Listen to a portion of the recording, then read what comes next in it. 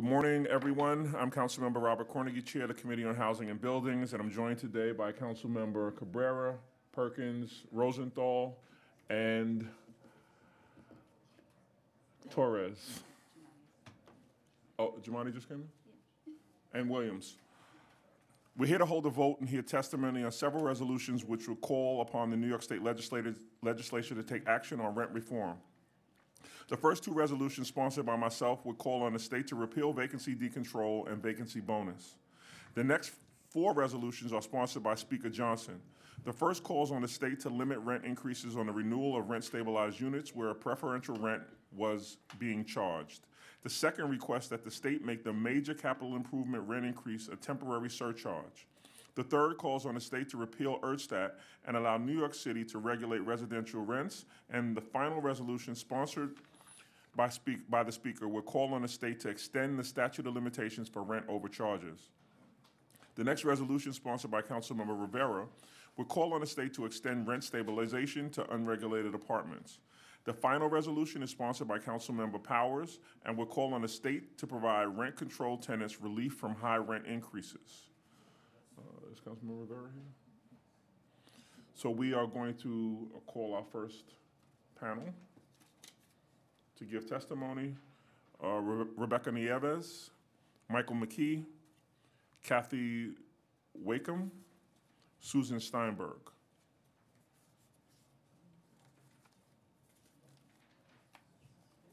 Good morning.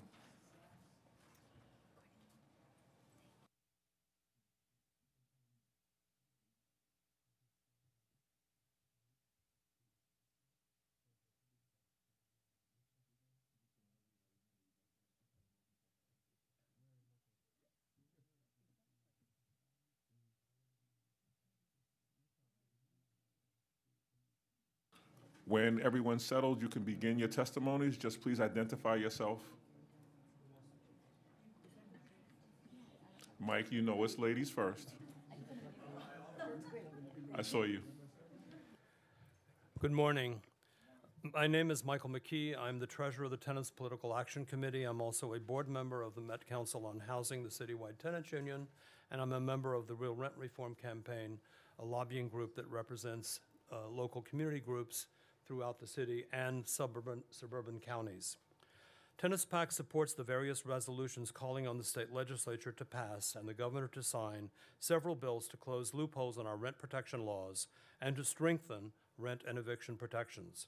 Because New York City lacks home rule power over rents and evictions, we must look to Albany to fix our broken rent laws, and for the last 25 years, we have beaten our heads against a brick wall. Tenants PAC urges you to include a resolution in support of S6828 A8409A, which is necessary to prevent the eviction of hundreds of loft tenants, most of them in northern Brooklyn, and I'm sure Councilmember Levin would be happy to sponsor such a resolution. And I want to point out to you about the vacancy decontrol bill. It not only repeals vacancy deregulation going forward, it re-regulates the deregulated units that we have lost, or at least 98% of them, which is a very important provision. These measures should have been enacted years ago, but Governor Andrew Cuomo has refused to support any of them for the last 7.5 years. Now that he has had an election year conversion, his minions claim that he wants to repeal vacancy deregulation and to make major capital improvement rent increases temporary surcharges. In addition to an indifferent governor beholden to the real estate developers who have poured millions of dollars into his campaign coffers, the Republicans who control the state Senate and the rogue Democrats who empower the Republicans have stopped any of these bills from coming to the floor. The state assembly passes these and other pro-tenant bills every year or every other year, and everyone in Albany understands that they are one-house bills. But the assembly has failed to use any real leverage to force the governor and Senate to enact them.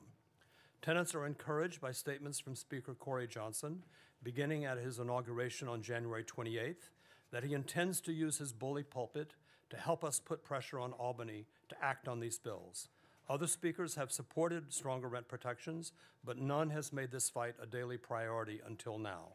We are very grateful to the Speaker. The gutting of our rent protection laws over the last 2.5 decades has been the major contributor to the disastrous affordability crisis we are now experiencing, not only in the city, but in the suburban counties as well.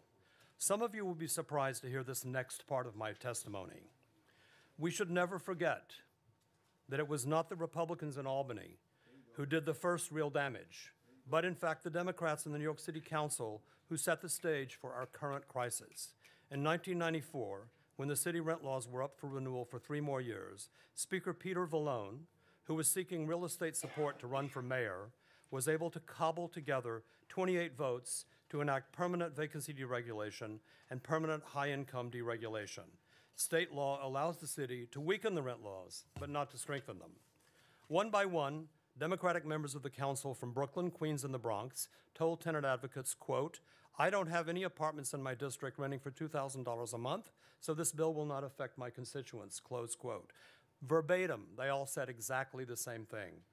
We replied that if they passed this bill, monthly rents of $2,000 would become common all over the city. Of course, we were right and they were wrong, but the damage was done and now can only be done by Albany.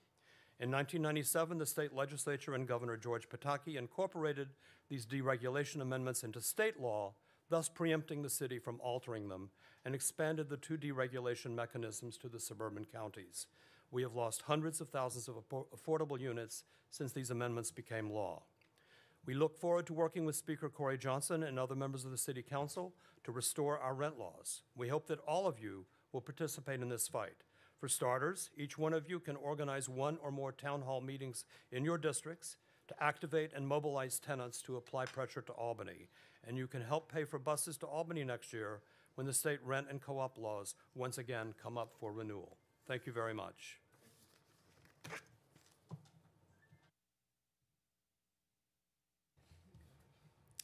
I am Rebecca Nieves, and I'm representing the Office of Assemblymember Harvey Epstein. We are in support of all resolutions proposed today. Assemblymember Epstein represents the east side of Manhattan, including the neighborhoods of the Lower East Side, East Village, Alphabet City, Stuyvesant Town, Peter Cooper Village, Murray Hill, Tudor City, and the United Nations. Protecting tenants' rights and preserving affordable housing has been a priority for Assemblymember Epstein before he took office. His work towards a more affordable New York City will not waver. Assembly District 74 has seen innumerable changes and hardships regarding its housing. For example, 40% of occupied rent-stabilized units in the zip code of 1009 alone are apartments with preferential rents. That is about 5,500 homes at risk of rents being hiked up to the legal maximum when leases are up for renewal. In one zip code alone, in District 74, we run the risk of displacing and vacating over 5,000 homes. With vacancies come bonuses and decontrol that makes it increasingly hard for people to stay in New York. By continuing to prevent New York City from regulating residential rents, the problem will only be exacerbated. It is imperative that New York City can enact regulations and work with the state legislature to protect tenants and ensure we are working towards making New York more affordable for everyone. Once again, I am Rebecca Nieves, representing the Office of Assemblymember Harvey Epstein, and we are in support of these resolutions. Thank you for the opportunity to speak.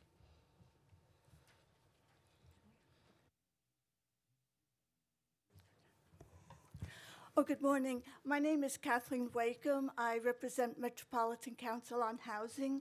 As a rent-stabilized tenant for over 40 years, I am in support of all the resolutions presented today. And I would like to speak about MCIs and the vacancy bonus and decontrol. Tenants are rent-burdened because of rent increases, fees, MCIs, and other surcharges. According to the Coalition Against Tenant Harassment and the Association for Neighborhood Housing and Development, in Community Board 3, which includes Chinatown and the Lower East Side where I live, the median household income is $42,268. Here, over 50% of tenants are rent-burdened. The recent Rent Guidelines Board study states that citywide tenants' incomes have remained stagnant for the 4th consecutive year, while landlords' profits are 43%.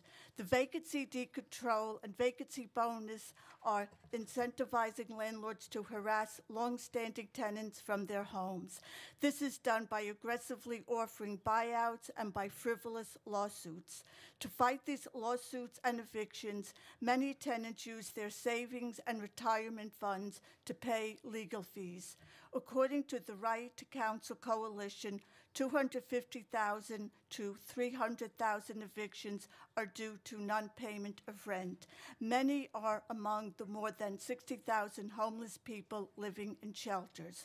Often, by the time a tenant is eligible for SCREE or DREE, the rent is unaffordable. These programs freeze rents. They do not roll back rents. So, tenants either cut back on medicine and food or move from their homes. Also, many registered rents of preferential and market rate leases are illegal. To remedy this, the statute of limitations must be extended, and MCIs must be temporary. I thank the Council for these resolutions, and I hope that the state, who has the ability to make these changes, will do so to protect affordable housing and maintain the stability of our neighborhoods. Thank you. Ms. Wakeham, do you have your testimony for submission? I do have to photocopy more of this, and I will do that.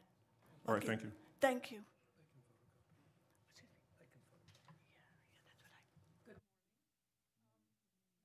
That Buildings Committee, I want to thank you very much for this opportunity to testify, and I thank you for being the warriors for tenants. We really need your help. I'm Susan Steinberg. I'm president of the Stuyvesant Town Peter Cooper Village Tenants Association, representing 28,000 residents and 11,230 units. And we are all supporting the pre-considered resolutions which are before you today. Despite the protections of rent regulations, rents have risen dramatically in Peter Cooper Village and Stuyvesant Town. A one-bedroom now starts at $3,156 per month. This is not affordable. When I moved in 1980, I paid $250, and I realize there's a little time in between, but nevertheless. In our city, the cost of living is 129% higher than the national average, and people's incomes are really not keeping up with the rise in rents. As a result of the weakening of rent laws, every time they come up for renewal in Albany, and the skyrocketing of rents, our once stable community is now filled with transients who double and triple up to make the rent and then leave at lease renewal when the rent goes up. Thousands of units churn annually thanks to vacancy decontrol, vacancy bonuses, preferential rents, and major capital improvements that we pay for till death.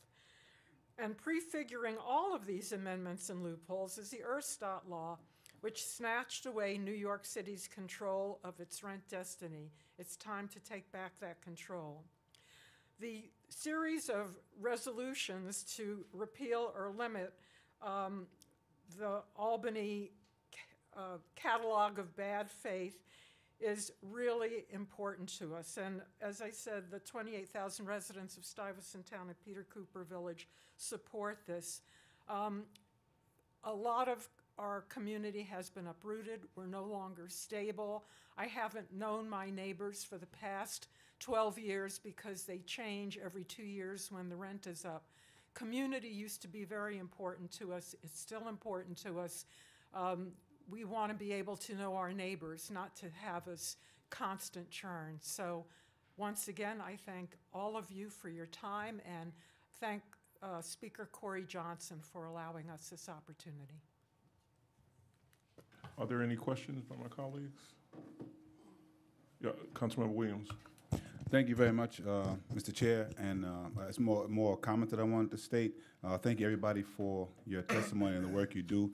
Just have to give a special shout out to Mike McKee, who has been a stalwart in this journey for quite some time.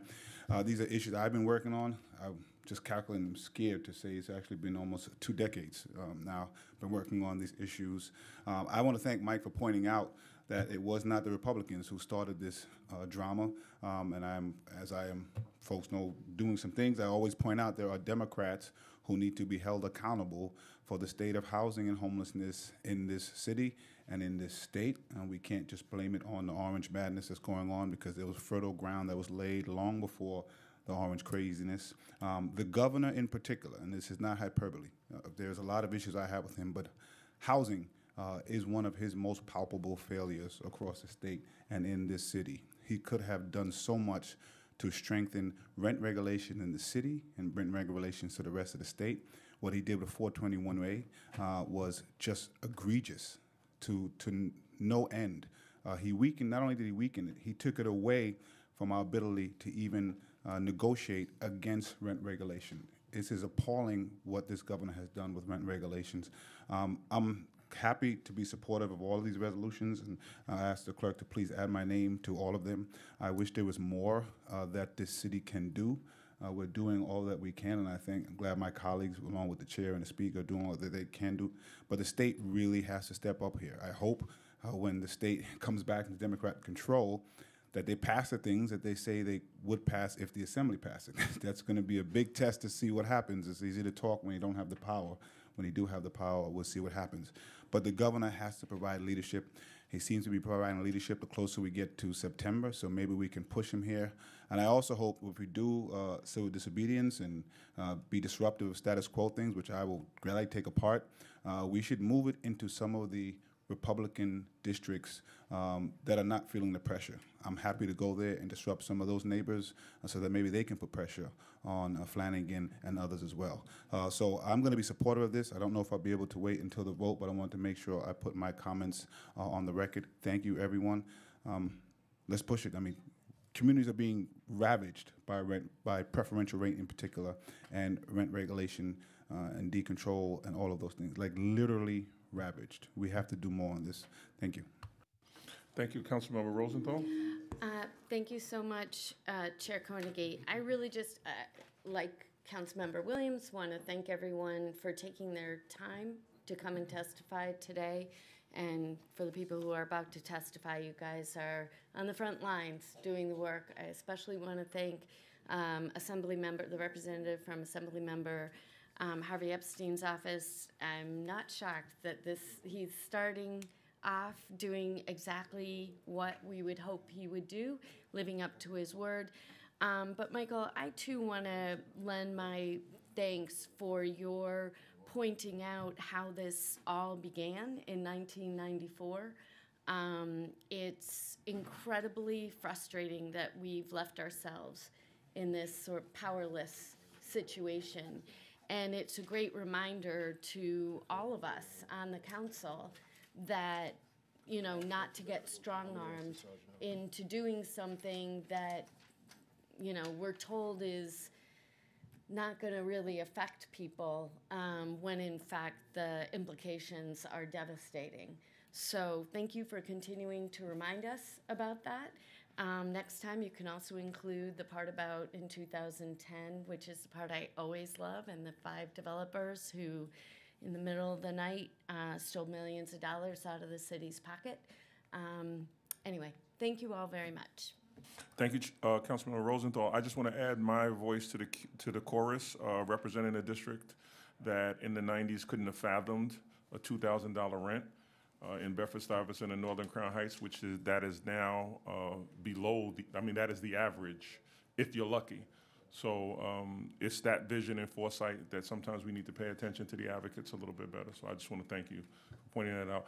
Councilmember Torres. Can I ask a question? Because I see the repeal of vacancy decontrol as the holy grail. You know, without the repeal of vacancy decontrol, everything we do in the city, whether it's the right to counsel, MIH, all noble initiatives are tinkering at the margins. And so if we have a Democratic wave at the next election and a Democratic Senate, what are the actual prospects for the repeal of vacancy decontrol? Because you know more about the merits and the politics better than anyone. I think, thank you, Council Member. I think, first of all, in response, as a general response to the several of the comments, we should never underestimate the power of real estate money. That's what got them the votes in 1994 at the City Council. There were numerous City Council members who made an absolute ironclad commitment to us at the time that they would vote no, who ended up voting yes. Most notably, Anthony Weiner, who was one of the few City Council members who actually understood the long-term significance of this amendment and told us that he understood that this was not really the simple little amendment, but this was the beginning of the dismantling of the rent regulation system. In the end, he ended up voting for it, and 2 years later, introduced a bill that would have gutted code enforcement, which the Housing Committee under Archie Spigner tried twice to report out of committee, and twice we stopped it. And then he ran for Congress in 1998 with a ton of real estate money. And I think we should never, ever underestimate the ability of the real estate lobby to buy what it wants. And they do this in Albany all the time. The upstate senators of either party do not have rent regulation, unfortunately. We hope someday they will. But they don't care about this issue one way or another. They really don't. It's not something that they'll vote, whatever their leadership tells them to do, that's how they'll vote. So witness that virtually all of the Republican senators, with the exception of Kemp Hannon from Long Island, who's a real ideologue, they all vote to renew the rent laws periodically because that's the deal. So about next year, I wish I could believe that Andrew Cuomo really means what he seems to be saying lately. And I wish I didn't feel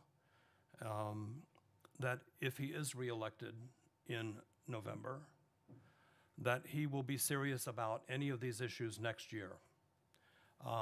This is clearly an election year conversion. There are 2 words to explain why he is now saying this, or his minions actually are saying it. Supposedly he's going to be coming out with a platform at some point, and the first word begins with C and the second word begins with N.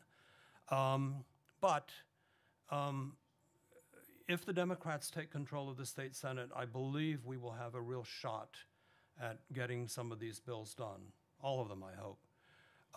But in 2010, when the Democrats had a 1-vote majority in the state Senate, the real estate industry, the RSA, the Rent Stabilization Association, went to 3 Democratic senators and promised them $150,000 in campaign funds if they would vote against 2 of our bills that came to the floor. One was the bill to close the preferential rent loophole, and the other was a bill to restrict owner use evictions.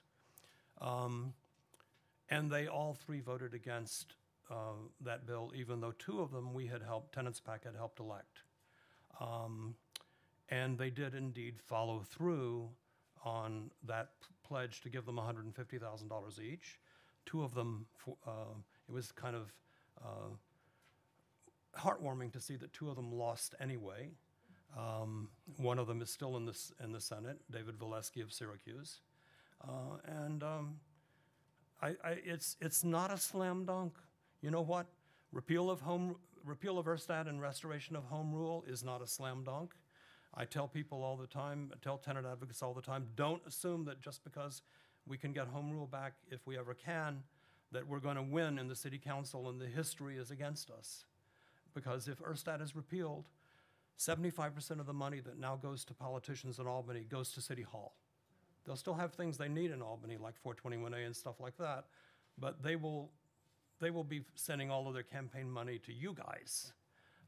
And by the same token, having a Democratic majority in the state Senate is not a slam dunk. And I want to finish by saying that if you really think about it, Andrew Cuomo did this to himself. He now is in a position where he cannot get 32 votes for anything that he says he wants to do, whether it's on this issue or other progressive issues. And the reason for that is that despite his promises, repeated promises, to veto any partisan reapportionment plan in 2012, he, in return for a dubious legislative package, which included an anti-labor union pension bill, setting up a new lesser tier for new hires, he allowed both houses to redraw their own lines and allowed the Senate Republicans to create hyper-partisan gerrymandered lines that they have used to stay in power. I'm sorry, I'm a little cynical. I've been down this road too long, but it's not going to just happen. We're going to have to hold our friends in the Senate, if they are in the majority, we're going to have to hold them accountable, and we're going to have to make it clear to our friends in the Assembly that it's not enough to just pass one House bills every year and put out a press release. you've got to actually use some leverage to force the other players to do this. A long-winded answer, but thank you for letting me get that off my chest. Thank you. Councilmember Rivera? Yes, thank you. I've prepared a very, very short statement on my bill. Of course, I want to thank you all for being here. Thank you, Chair Cornegie and the members of the committee, Mike, Kathy, Rebecca, Susan. Thank you for all of your work. After the resolution, I probably won't be getting a lot of real estate checks coming in once they read it, but just know that I'm always open to communication and working with all the stakeholders involved. So with rental prices continuing to remain at sky-high levels here in our city, and with tenants often seeing rent increases of hundreds of dollars or more when their lease expires, it's clear that something has to change. That something is rent stabilization. Rent stabilization is the great equalizer in our city's fight against gentrification. Roughly 1 million New Yorkers go about their day with the financial security of knowing they won't be facing an egregious rent hike at the end of their lease. Unfortunately, that still leaves millions of New Yorkers in market rate apartments who worry about losing that basic human right, the right to a home. Excessive rent hikes and no right to a lease renewal leave so many New Yorkers in this position where they don't know what's going to happen. And these are middle-class families who are struggling to make it. We have the opportunity right now to do the right thing and still thrive economically. So it's time for the state to do something bold, and I encourage all of my fellow council members to support my resolution calling on the state legislature to pass and the governor to sign legislation that guarantees rent stabilization protections to all apartments in New York City. Thank you. Thank you, Council Member. Thank you so much for your testimony and for your work and advocacy around these very germane issues to communities across the city. Oh, I'm sorry. All right, Mike, will you? Thank you, Councilmember Chairman. Jonah, I Yeah. apologize. Thank you. I agree with you. And first of all, Mike, you've committed your life to fighting for tenants. It's a very worthy and notable cause, and I truly commend you on it. Yep, I just want to question, it's more than Albany that's to blame for this. And we know that realtors, landlords, will somehow figure out to make money. So if they can't make the money based on rent increases, they'll cut services because they have to have a balance at the end of the day. And hopefully it'll be a profitable one for them. Otherwise, they'll have to cut services further to make sure they turn over a profit and able to meet their obligations. But one thing that never comes up in the discussions is the charges that are placed on or passed through the landlord to the tenant. Real estate taxes and water and sewer rates for New York City. Today, water and sewer rates are more expensive than fuel, averaging around $1,200 per apartment per year. Real estate taxes, about $3,000 per apartment per year. That's $400 a month combined that a landlord pays back to the city in the form of real estate taxes and water and sewer. So, city charges landlord, landlord passes on to tenant. Tenant pays landlord, landlord pays city. Who's the culprit in your mind? I think you raised a very interesting point, and I agree with you about real property taxes and water and sewer charges. I think the water board has been, this goes back 30 years, 25 years at least. Basically, instead of bonding to pay for enhancements to our water supply and protection of the watershed, the water board, the city water board has loaded everything into the rates. And that is why water and sewer charges have skyrocketed. This is especially a problem for HDFCs, low-income co-ops, who are, basically, by definition, the tenants or the shareholders in those buildings are low income, and many of them are being slammed with this, as are some small landlords. And as far as But real you prop- agree that, Mike, the charges get passed on to Well, the yes, I'm tenant, getting, and the I'm getting tenant- to right. that. I'm getting to that. And as far as real property taxes goes, it's clear to anyone who observes this system that it's a very unfair system and that apartment buildings are over-assessed compared to single-family homes. And I believe the reason for that is that most tenants are not aware that when they write their monthly rent check, 25% of that is going to the city for real property taxes. And it's therefore easier to pass it on to the tenants from the city's point of view than it is to pass it on to homeowners. Whether we'll ever see any kind of reform of our real property tax system is a big question, and I have my doubts, even though people talk about it all the time. I do want to point out to you, council member, that according to Department of Finance data, which is made available in the aggregate every year to the City Rent Guidelines Board under Local Law 63, which requires owners of income-producing property, including rent-stabilized buildings, to report annually their income and expenses to the Department of Finance for purposes of real property assessments. But they make these data available in the aggregate to the Rent Guidelines Board, and they show that on average, landlords of rent-stabilized properties in New York City are netting 42 cents on the dollar. Actually, it's 41.7%, according to the report that was published in March. They publish this every year. Now, that's an average. It means some landlords are netting more and some landlords are netting less.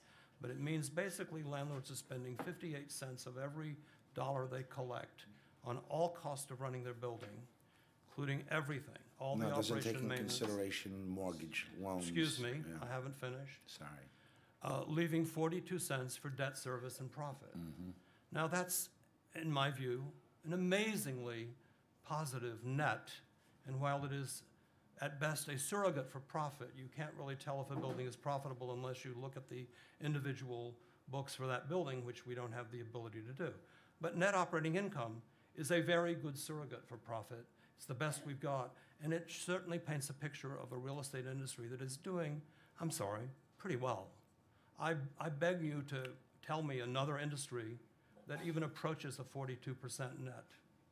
I don't know, I can't compare it to Supermarkets operate other- on 3 to 5% Right, but margin. Mike, you're extremely knowledgeable, and again, I enjoyed the conversation with you, but there's real points here. For the next 5 years, New York City is projecting a $1 billion increase in real estate taxes. A large portion of those increases, on top of what is currently being paid, is going to be passed on to the very group, the very families and individuals that we claim to want to be helping through rent protections. Will be paying an unfair share of real estate taxes that will be included in their rent and passed through the landlord. You are correct. Year over year, billion-dollar increases. Multiple family buildings multiple dwelling buildings are subsidizing home ownerships and other classes on real estate, the class 4s that we have. And not enough is being said or done to push back on the city. I want to add one more thing. Would you be, and we all know that New York City has become very unaffordable for many. Not even, including homeowners, let alone renters that live on fixed income. And I wholeheartedly agree. Would you consider a means test, an income test that would truly give the financial help to those families, similar to Scree and Dree, families that earn under $50,000 a year, the most vulnerable of our New York City residents, affording them the same rights that Scree and Dree tenants currently benefit from, where it's a rent cap and no future rent increase will be passed on to the tenant, and the city would subsidize the landlord through a real estate tax credit. Would you be supportive of something? No, I would not agree to that. Tell me why. It's a ridiculous idea. First of all, the city couldn't afford it. It would cost a fortune. Scree and Dree already cost a lot. And that's with even with many people who are eligible not applying for it, which is a big problem with screening. But what this really is, this was a proposal that was originally floated by Pedro Espada when he was the chair of the Senate Housing Committee, and which was drafted by the real estate industry. And it's basically a trap to say that, well, we'll take care of the low-income people and the people who really deserve and need the protections of rent regulation. Once you enacted something like that, then you would have a rationale for just ending rent regulation, rent protections for all the other tenants. I believe that all tenants deserve and need rent and eviction protections. Rent regulation is not an affordability program, and the proof of that is that rent-regulated rents are not affordable in many, many cases.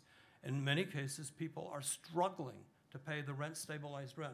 I have 3 friends who in the last 8 or 9 years have moved out of New York City and given up their rent-stabilized apartments. One of them moved to New Jersey, one of them moved to North Carolina, and one of them moved to Texas because they could no longer afford to pay the rent-stabilized rent. And so this is not an affordability program. You cannot guarantee affordability through rent regulation. What it is it is a program to level the playing field and to create a better balance between the power of landlords and the power of renters, including people going out into the market looking for apartments. And now you can't possibly find a rent-stabilized apartment. You can only find a market-rate apartment, which is wrong. And if we get vacancy decontrol repealed, and if we are able to re-regulate the units that have been lost, we have to recognize that a huge amount of damage has been done to affordability. And you can't take all of that back. You can't recapture it all.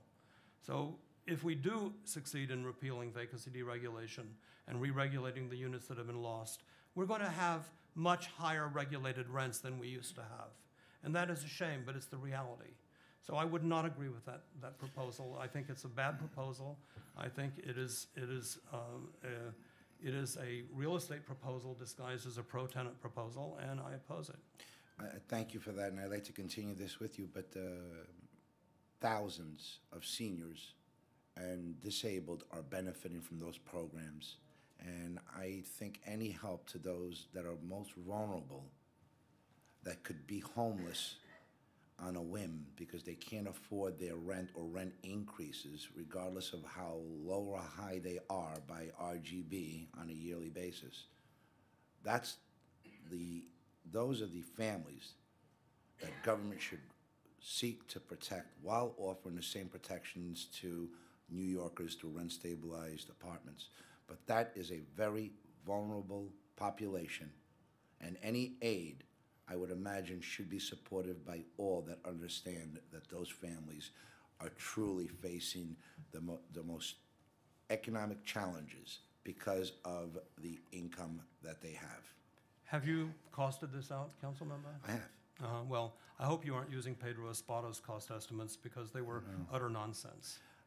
He claimed in 2010 that it would cost, I believe, $10 million after 5 years, when in fact the Community Service Society did an analysis of this and said it would cost $5 billion a year in lost city revenue after 5 years. How much a year? $5 billion. That was an estimate at the time made by the Community Service Society, a very prominent non-profit organization.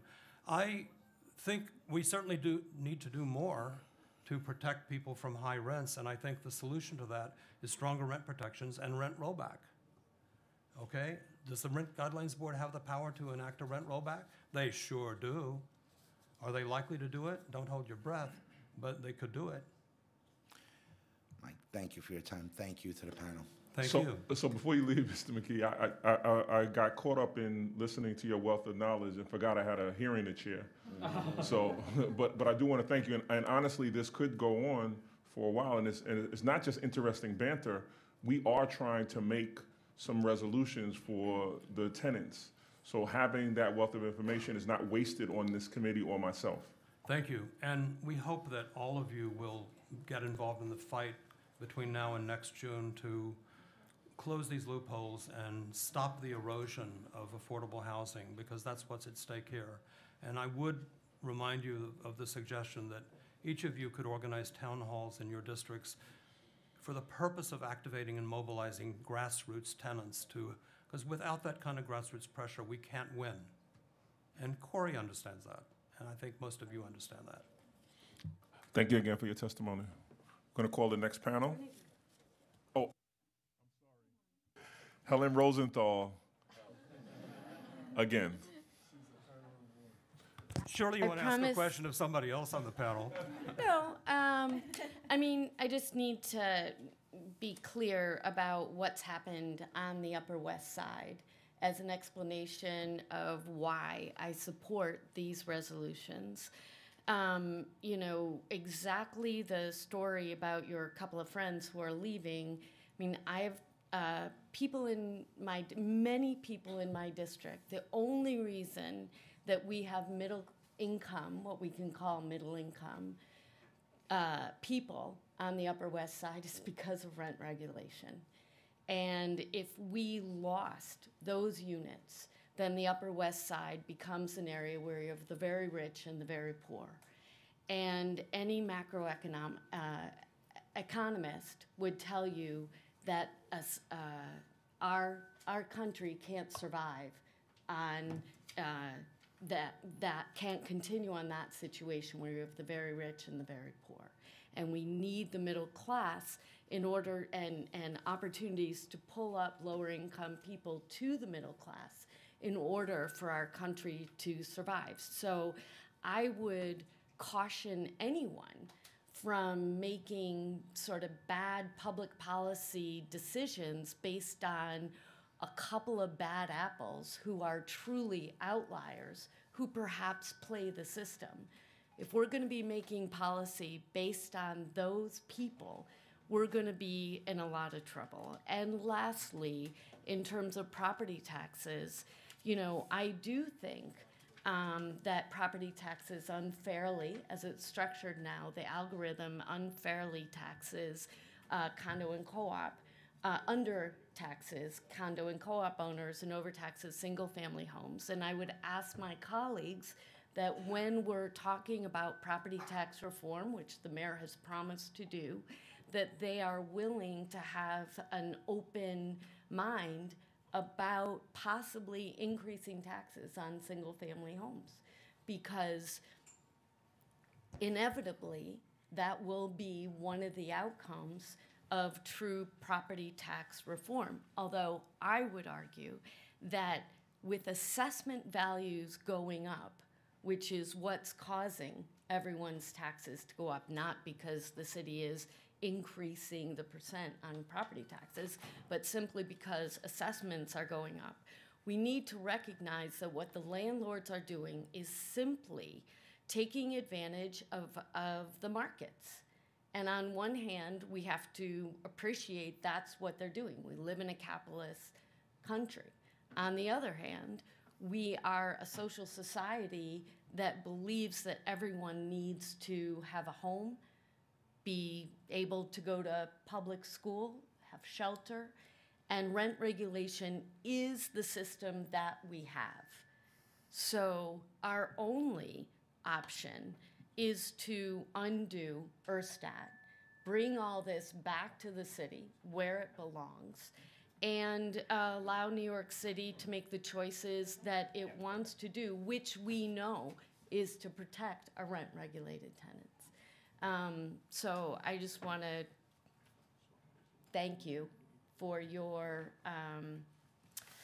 testimony and for your fact-based testimony, because the incentive, the financial incentive on behalf of the building owners that Rebney represents is strong. And you are right, they are using their money for the, you know, to influence the financial gains of who they represent. And that's problematic if most of the people are not being fairly represented.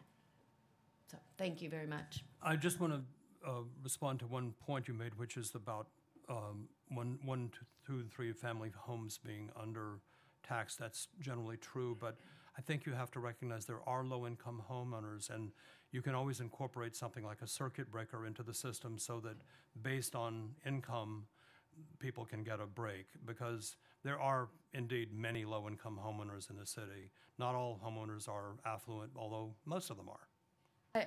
I guess I was thinking about my district, but you're right, Yeah, yeah. citywide.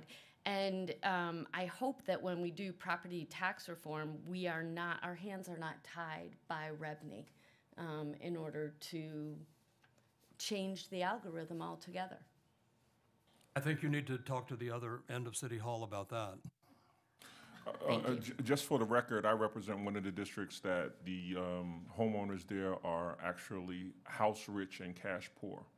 So with estimated values of $2.5 million and people living on fixed incomes, that we're the epitome of that. There's an old saying, you can't eat equity. So the appreciation of the value of a house just doesn't do people any good if they don't have an adequate income. I think this is, I just want to acknowledge, we've been joined by Councilmember Chin. Councilmember, do you have a question? Thank you so much for your testimony. And what seemed like a grilling, but it wasn't, Mike. I'll call the next panel. Ellen Davidson, Delsenia Glover, and Jenny Laurie.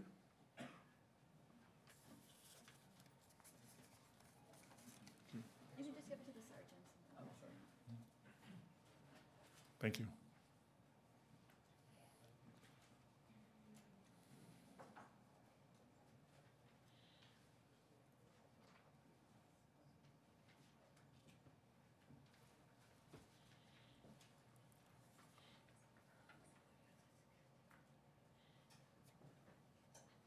You can begin whenever you're settled.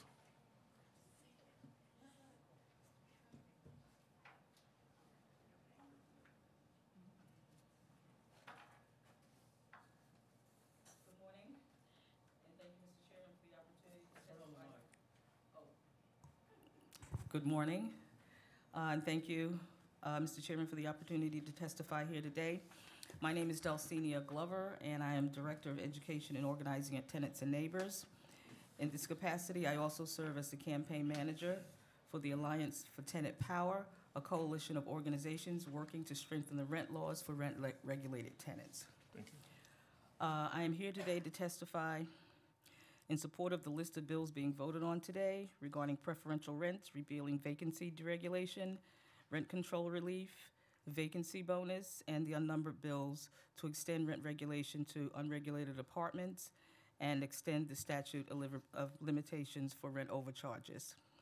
Just a word about my organization. Tenants and Neighbors is comprised of two affiliate organizations, the Information Service and the Coalition, that share a common mission to build a powerful and unified statewide organization that empowers and educates tenants, preserves affordable housing, livable neighborhoods, and diverse communities, and strengthen tenant protections. The Information Service organizes tenants in at-risk regulated and subsidized buildings, helping them to preserve their homes as affordable housing. The Coalition is a 501c4 membership organization that does legislative organizing to address the underlying causes of loss of affordability. Our membership organization has over 3,000 dues-paying members, thousands of tenants who are and will continue to be affected by what happens with the rent laws this legislative session and next year when the rent laws come up for renewal. Rent regulation, as you know, is the largest system of affordable housing in New York for low and moderate income tenants and is largely concentrated in historic communities of color that are now rapidly gentrifying. Tenants and Neighbors has been organizing and working with tenants and tenant associations in rent-regulated buildings for many years. We have seen the loss of tens of thousands of rent-regulated units due to these loopholes in the law and the devastating effects that loss has had on our communities. We have also seen tenants living in rent-regulated units who are increasingly unable to afford to pay the rent, and many are paying more than 50% of their income in rent, including the elderly. This highlighting of these pieces of legislation by the Housing and Buildings Committee and the City Council is particularly significant right now as we approach 1 year out from the rent law renewal of 2019.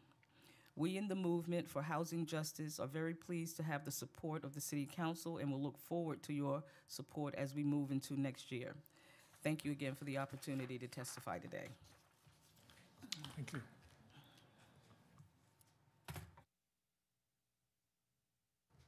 Hi, my name is Jenny Laurie. I'm the Executive Director of Housing Court Answers. Housing Court Answers staffs information tables in the New York City 5-county housing courts, and we run a hotline for tenants facing eviction because they owe back rent, and we do trainings for advocates on eviction prevention programs and on a variety of housing topics. Every year, about 200,000 tenants in New York City are sued for non-payment of rent and get hauled into housing courts. And the one piece of legislation that I'd like to focus on today is or the two pieces really, is repeal of vacancy decontrol and closing the preferential rent loophole. And I very much want to thank this committee, Councilmember Cornegie and Speaker Corey Johnson for your great leadership on making strengthening the rent laws a real prominent piece of your agenda for low-income tenants or for tenants in the coming years. I think it's vitally important for preventing evictions, and that's what my organization is all about. These days, it seems like half of the tenants who come to our table in the Bronx have preferential rents. They don't always know what it means, and they don't always know whether it's legal or what it is, but they understand that they have something that really blocks them from asserting their rights and blocks them from feeling stable in their housing. Yesterday, I was filling in on our hotline because we had a couple people out sick, and a woman called and she needed money for back rent, and I asked her, as we always do, are you rent stabilized? And she said, no, I have a rent that is pre-rental. And I said, pre-rental, do you mean preferential? And she said, yes, that's it. And I said, but you don't think you're rent stabilized? And she said, no, I'm not. I have a preferential rent. And it's true, right? So she is rent stabilized, technically, that apartment is, but if the landlord decides, which the landlord might very well, since she's been behind on the rent, not to renew the preferential rent, she's facing a rent increase. What she thought she was facing is a rent increase of $300 a month. Who knows whether that was legal or not? I couldn't tell over the phone. But she's absolutely right. She's not rent stabilized. She's the equivalent of a market rate tenant.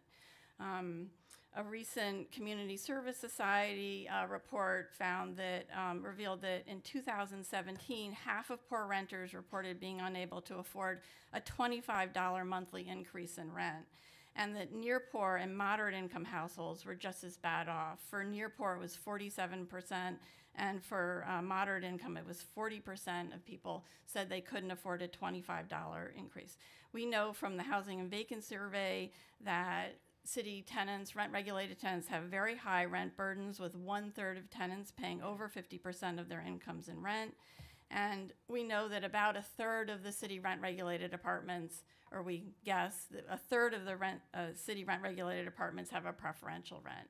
So those three things combined are creating a really impending disaster for tenants who really were facing a huge eviction crisis as prices increase in neighborhoods, particularly low-income neighborhoods across the city. So I would urge the council to support closing the preferential rent loophole and, of course, all the other resolutions that are before you today. Thank you very much. Good morning.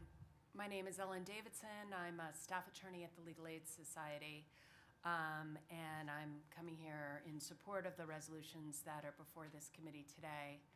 I feel like I've been here for years testifying about the housing crisis in New York City.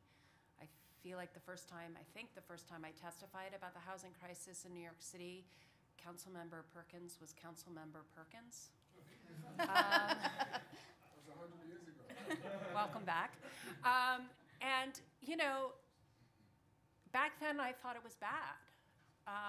And it is astounding to me that in all that time, things have only gotten worse. I mean, I think I used apoplectic terms back then, and I am using apoplectic terms now. It's just hard to imagine how things could get worse. A recent report from the Coalition of the Homeless looked at apartments that were affordable to people who were low income, and looked at the mismatch between how many people we have in New York City who are low income and how many apartments that are affordable to those people who are low income. And they found that in 1999, there were over 1 million households that lived in New York City who needed apartments that rented for under $800.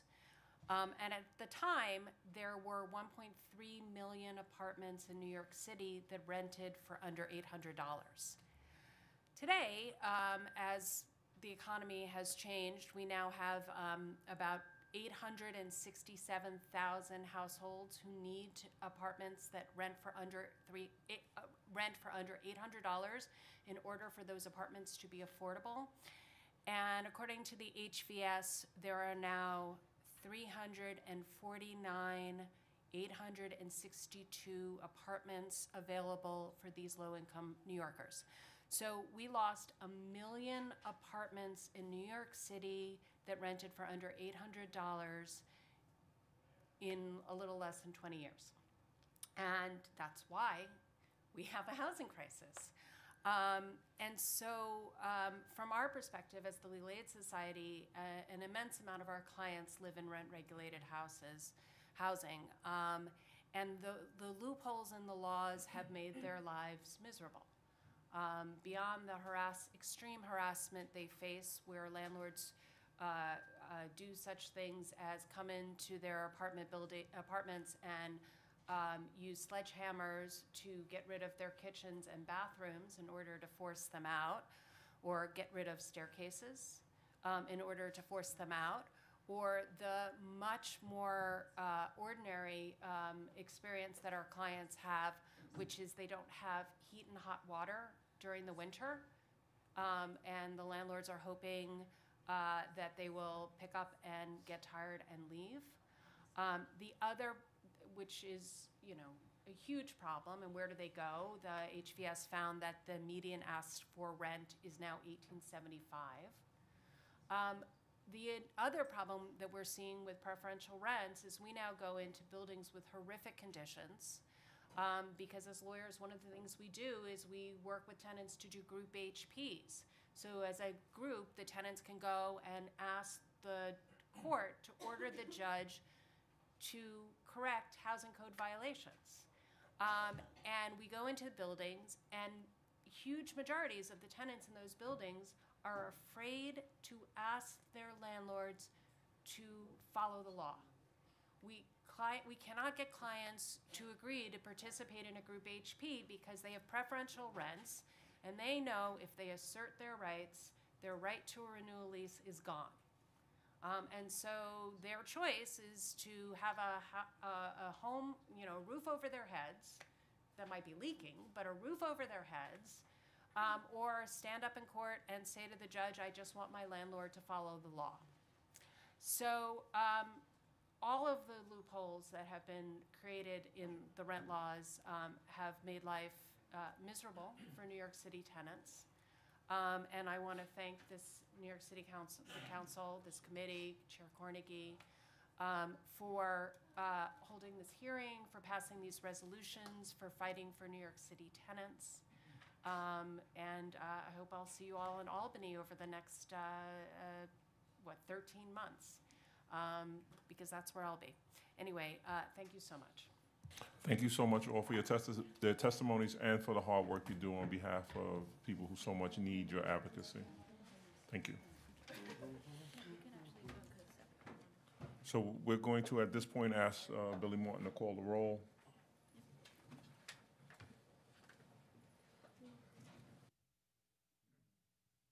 William Martin, Committee Clerk. Roll call vote, Committee on Housing and Buildings. All items are coupled. Chair Cornegie. I vote aye. Cabrera. Chin. I vote aye on all, and can you please add my name to the resos as co-sponsor? Thank you. Rosenthal.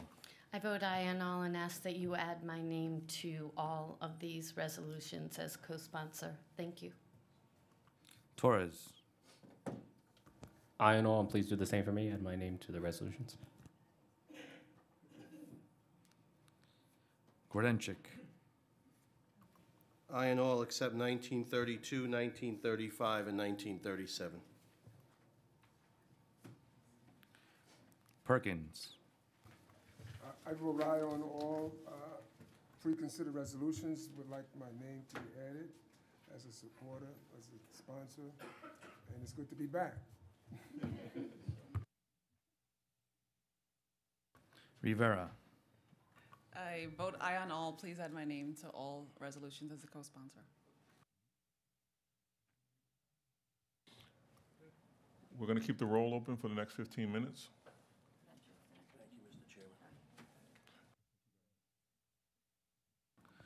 So all items on today's agenda have been adopted by the committee by a vote of 7 in the affirmative, 0 in the negative, and no abstentions, with the exceptions of pre-considered land use items, temporary numbers 1932, 35, 37 are adopted by the committee, 6 in the affirmative, 1 in the negative, and no abstentions.